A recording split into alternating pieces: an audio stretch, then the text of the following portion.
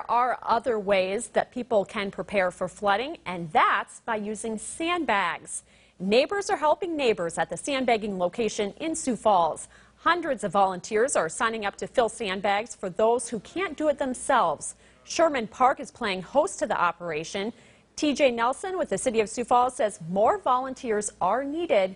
He says there should be enough sand to go around for those who need it.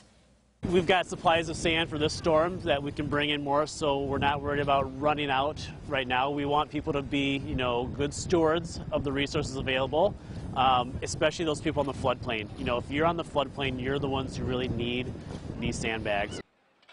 You need to be 16 or older to volunteer at the sandbagging site. It will be open from 7:30 a.m. to 8:30 p.m. through Sunday. If you'd like a link to the sign-up page, go to this story at kettleland.com.